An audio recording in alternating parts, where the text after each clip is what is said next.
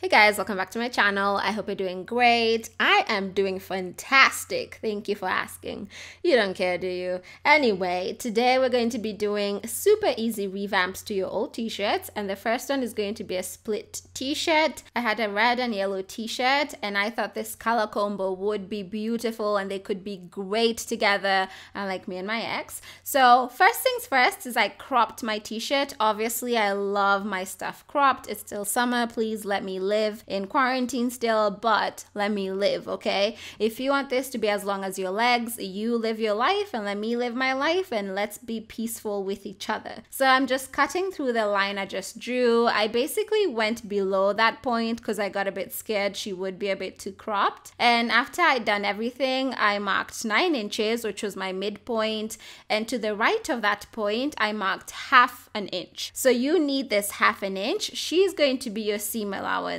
She is going to allow you to be great, and she is the reason you're going to get into law school, okay? So you need to do this. And basically, I just drew a straight line through the half-inch mark, and I'm going to cut through that straight line and divide my t-shirt into 2. So the reason we're adding in the half inch is it's going to be our seam allowance when you move on to joining it with the other piece. So just do it to be safe. I also got rid of the tag. She was a bit toxic. I didn't like her vibe, her energy.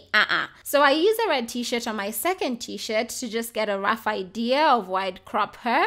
And I drew a straight line through the point, cut that out to crop this t-shirt as well. And it's basically the same thing we did with the red t-shirt. And after you're done cutting, get rid of the bottom bit or make a house from it. It's your world and you do whatever you want. So now I just marked the midpoint and then half an inch from that midpoint on the left side this time.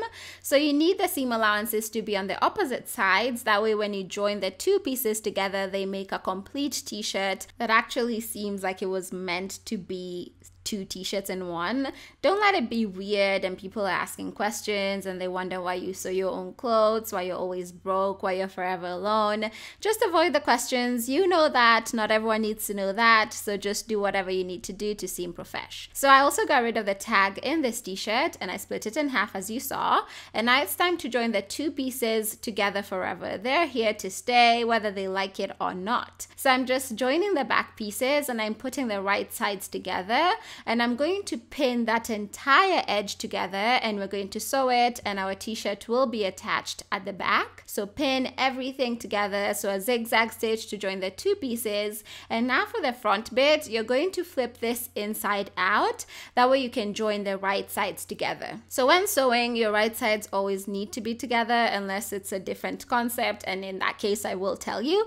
But here we're doing right sides together, and I also marked a 5-inch mark because I wanted my shirt to have a v-neck, you know, show some cleavage a bit, but not too much, a very subtle v-neck. And I pinned all the way down from the v-neck, and you're going to sew along the pins a zigzag stitch as well because she's stretchy. And this is going to join your t-shirt together and you will basically be done. So I'm just doing my zigzag stitch, nothing fancy. Make sure you backstitch, make sure you're paying your taxes, make sure you're quarantining, and everything will be fine. So once I'd sewn my zigzag stitch, your t-shirt is basically joined together, but as you can see, mine's longer on one side.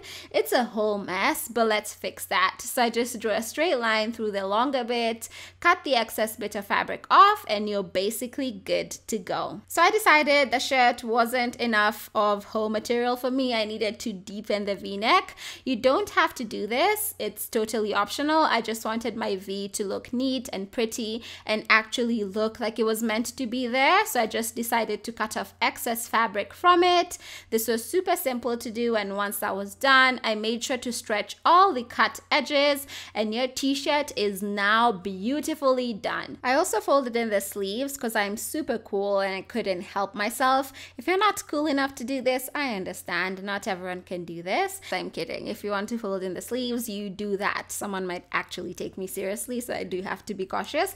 But don't feel limited. Do different colors. Do purple and black black, do yellow and red, do white on white. No, actually don't do that because that is pointless and it's just wasting your time. Be creative, but use your common sense. So now I'm going to show you how to revamp a V-neck t-shirt. This is a men's t-shirt, by the way, size extra small. I love how big men's t-shirts are. Like, this is an extra small and it looks like a medium on me, whereas female clothes are just a whole different sizing. My goodness, let's not get into that. But this color is gorgeous. It's such a fall color, though we're not yet in fall. It's coming. I'm praying for this year to end quickly, and if I have to make fall DIYs for it to be fall, you bet I'm gonna do it.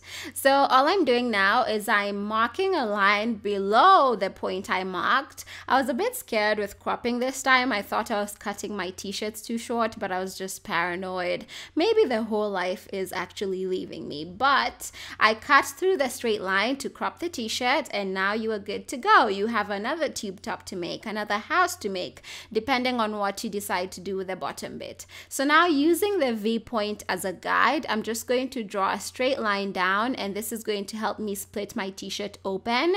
And I'm just cutting through the top layer only and splitting my t-shirt, making her ready for the next step. I turned this inside out, and I'm now folding in the side bits twice and pinning them down. So basically, I was attempting to make kind of like a button placket, makeshift one.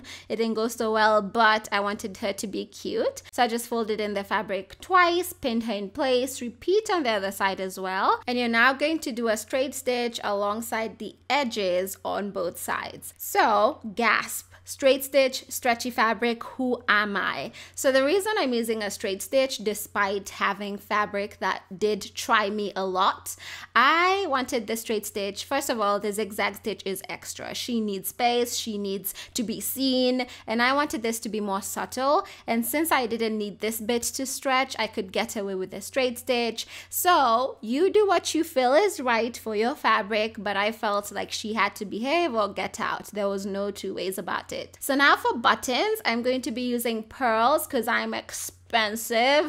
I'm kidding. They're actually fake pearls I got on AliExpress for like $1 for like 100 of them. I will link them down below in case you want to be expensive with me. And now all I'm doing is I'm marking an inch all the way down. That's what you just saw me do because I was busy just making noise. And now I'm going to hand sew each and every pearl button with love so that she serves me in the right way and doesn't escape to go be with her longtime summer boyfriend.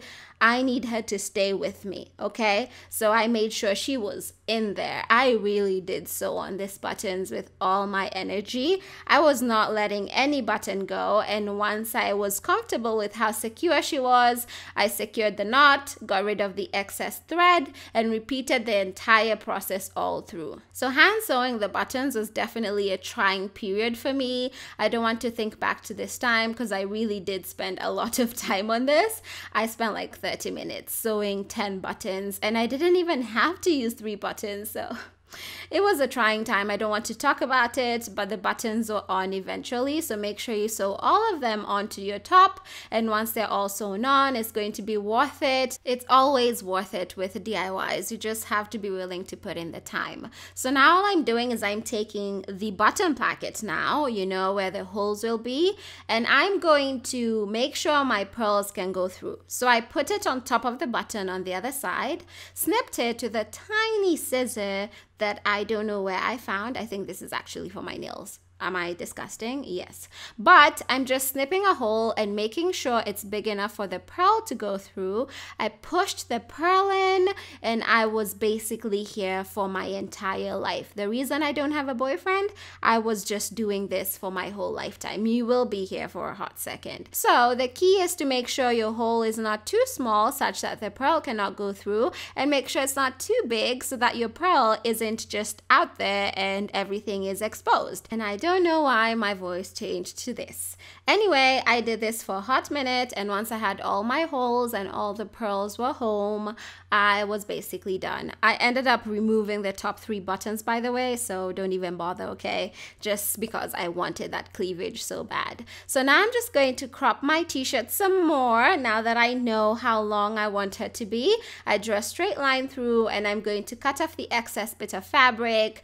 This whole life chose me, okay? I didn't choose it.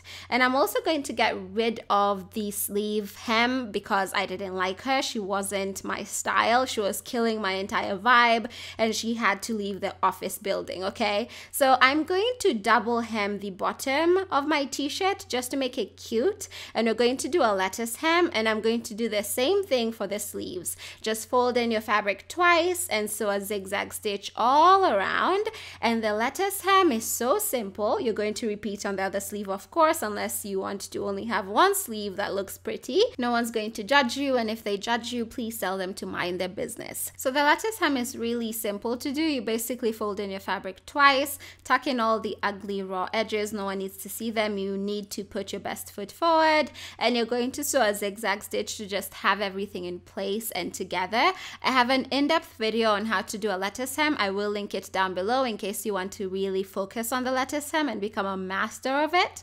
But once you repeat this all through, you have a top that is fabulous and ready to be on the Urban Outfitters website without making you sell a kidney. So this is the final result. I really love what the pearls did for this simple t-shirt. They really took this t-shirt to the rich level. Buttons are basic. Everyone has buttons, but pearls, honey, you will be super expensive. You'll be on the streets and everyone will be wanting to talk to you, even though you don't want them to. But even if they're fake pearls, no one needs to know that, okay? So anyway, that is all I have for you guys today. I thought these methods were such simple and fun ways to revamp your man's current t-shirts, ex-boyfriend's t-shirts, whoever's leaving t-shirts at your house. These are 2 simple ways you can easily refashion them. That way when they come back for them, they no longer have t-shirts to come back for because you've made cute summer tops from them. Anyway, that's all I have for you guys today. Thank you so much for joining me in today's video. I thoroughly enjoyed your company and I hope I will be seeing your beautiful face in my next video. Until then, stay safe, be beautiful,